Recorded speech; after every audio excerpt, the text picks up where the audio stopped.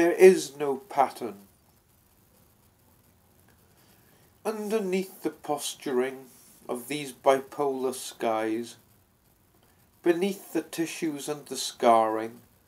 beneath those widowed eyes, beneath the vivid lines of a life long lived,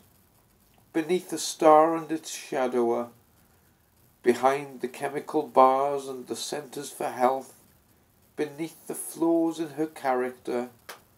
beneath the right conveniences for someone in her condition,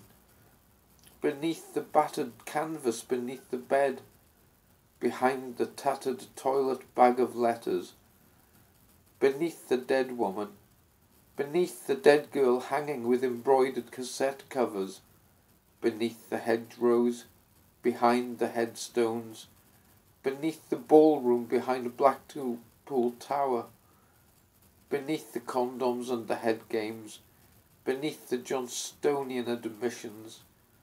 beneath the foraging of amateurs into an unknown jungle, behind the promises of sex, beneath the pattern.